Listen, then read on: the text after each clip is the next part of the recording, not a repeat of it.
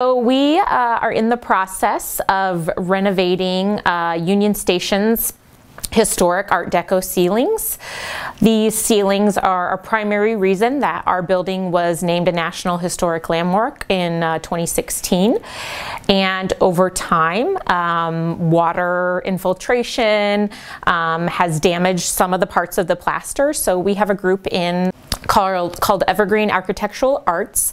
They are kind of the nation's premier historic restoration company, and they are not only fixing the parts of the ceiling that have been damaged, but also cleaning, repainting, refoiling, taking a lot of areas that over time maybe the paint colors have faded or changed and getting them back to their historic 1931 status. But the ceilings themselves had not been restored since the mid-90s when the big restoration of the station happened. We started the project in January, and even though there is floor-to-ceiling scaffolding set up in the Great Hall, the museum remains open.